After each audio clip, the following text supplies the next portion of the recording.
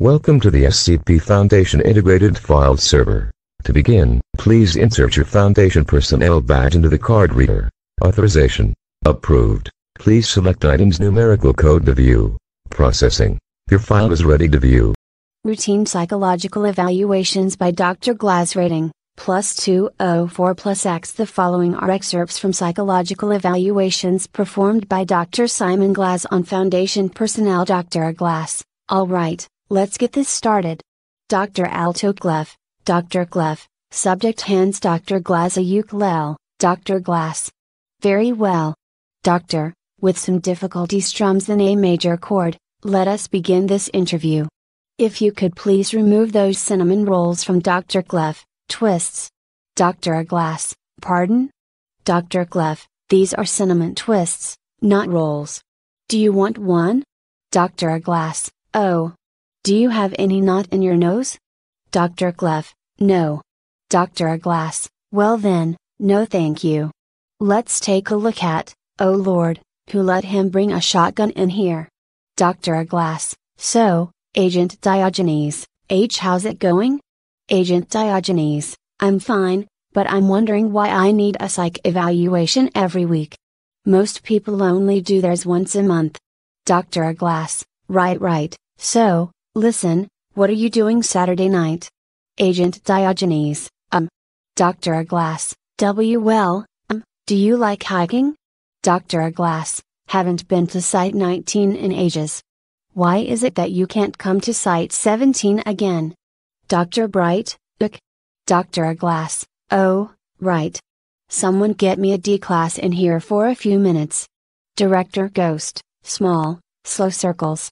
Trust me, she'll love it.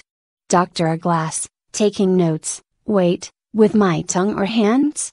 Dr. Kondraki: Alright, so then, he stumbles on some entrails, and I manage to catch up to him. Dr. Glass: Aha. Dr. Kondraki: So I shoot his fucking face off, bam, just like that. Brains everywhere, oh man it was great. That D class with me was bawling like a baby. Dr. Glass: That's your favorite memory of working for the Foundation? Dr. Bright: They just don't trust me. Like I actually want to be the body of some stupid SCP. Dr. Glass: Well, it would give you some form of stable body. Dr. Bright: Working on that with Kane actually. Gonna use 291 to make me a new body. Say, those are some amazing hands you've got there. Do you use them often? Dr. Glass: Well, look at that, our time is up. Dr. Glass: And how did that make you feel? Dr. Writes: Like killing him. I mean, there I was, all ready and willing for sex, and he buys a video game? It was just so Dr. Glass: Agatha, please put that lamp down. Agatha. Security to exam room A. Dr. Gears. Dr. Glass: This isn't that hard, just tell me what you see, anything at all. Dr. Gears: I see a symmetrical ink blot, comprised of what appears to be black number 4 ink. The paper is folded in the middle, leading to the conclusion that it is a Rorschach, or ink blot, test. Dr. Glass: Okay. But do you see any shapes? Like a butterfly, or an ocean, people, anything at all? Dr. Gears: No. Dr. Glass: Are you sure? It looked like you might have saw something there for a second. Dr. Gears: No. I see a collection of black, abstract shapes. Dr. Glass: Okay. We can try something else now. Just stop staring at me like that. Dr. Glass. Dr. Clef. Dr. Glass: So, what shall we talk? Dr. Clef: I've been kind of thinking about killing everyone in the base. Dr. Glass: What? Dr. Clef: Nothing. Dr. Glass: I thought you said you were thinking about killing everyone in the base. Dr. Clef: Are you kidding me? I never said that. Why would I say? I sometimes think I'm going to wake up one morning, take my straight razor out of its jar of blue disinfectant, cut my assistant's throat, and then run through the halls of the base naked, slashing anyone who gets in my way. Dr. Glass: You just said it again. Dr. Clef: Said what? Are you feeling alright, Dr. Glass? You look pale.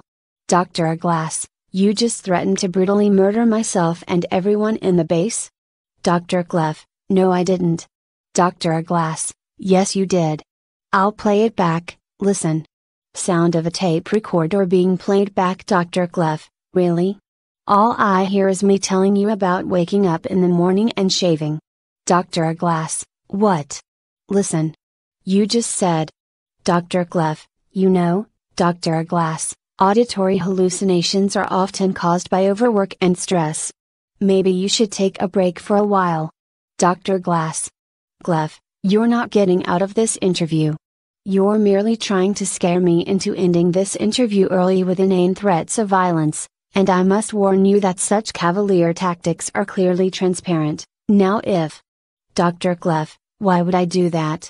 That's as ridiculous as claiming that I've prepared a soporific laced gum to give to you under the guise of a friendly offer of refreshments, thus knocking you out so that I can dispatch you at my leisure and throw your body into the incinerator, destroying all evidence, meaning that it will never be traceable back to me.